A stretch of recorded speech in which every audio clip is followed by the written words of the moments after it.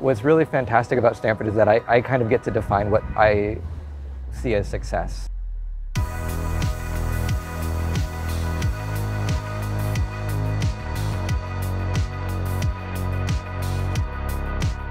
I actually got to pursue my global health interests, so I was in India for 6 months in my second year and got to work on a research project there and build relationships with some of the nephrologists in India, which I still have.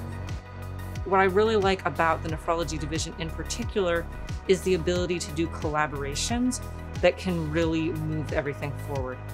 I was looking for support as a J1 visa holder, getting a program to accept you to do research at the same time.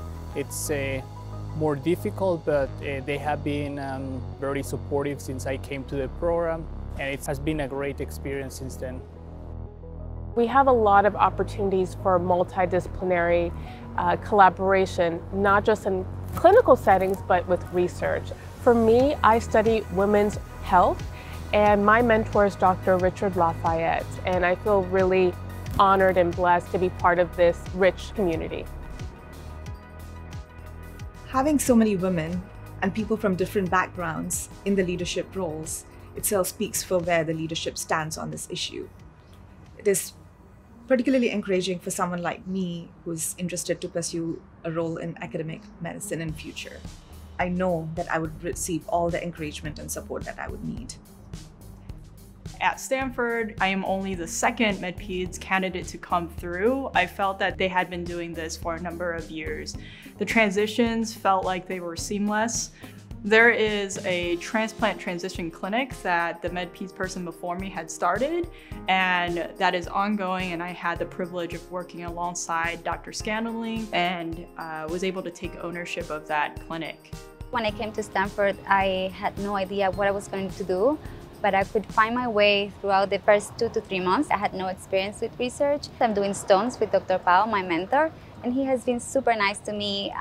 He's been working with me very closely and giving me a lot of feedback so I can continue learning.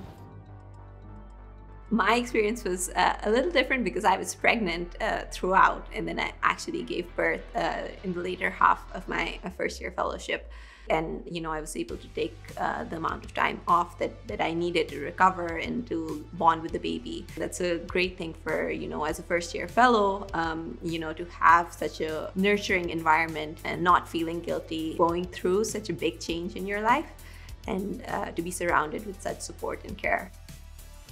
The Bay Area is an amazing place to live in. All my family that come here, they really love going to San Francisco. There's every sports franchise you can imagine. We have maybe the best food scene in the world. You're just spoiled for choice. And I think you're never too far away from a good dumpling or a dosa. About 2 hours south of us, there's a national park called Pinnacles National Park. There's Big Sur. If you go about 4 hours north of here, there's Lassen Volcanic National Park.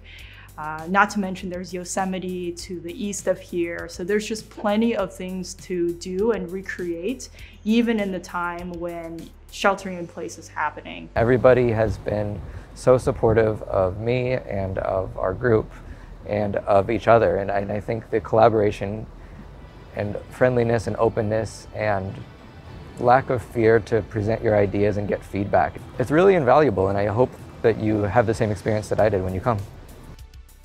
My name is Patrick Ahern. Hi, I'm Tanuja Yelamati. I'm Lauren Higdon. I'm Christy Bradshaw. Dr. Evie Okindai Apia. Hi, my name is Ruth Romero. Como Latina de Ecuador.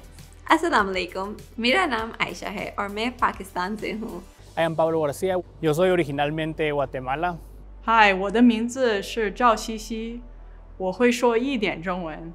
Hi, my name is Christian Bolaños. I've been here for a while and I've been loving this fellowship every day. The preceding program is copyrighted by the Board of Trustees of the Leland Stanford Junior University. Please visit us at med.stanford.edu.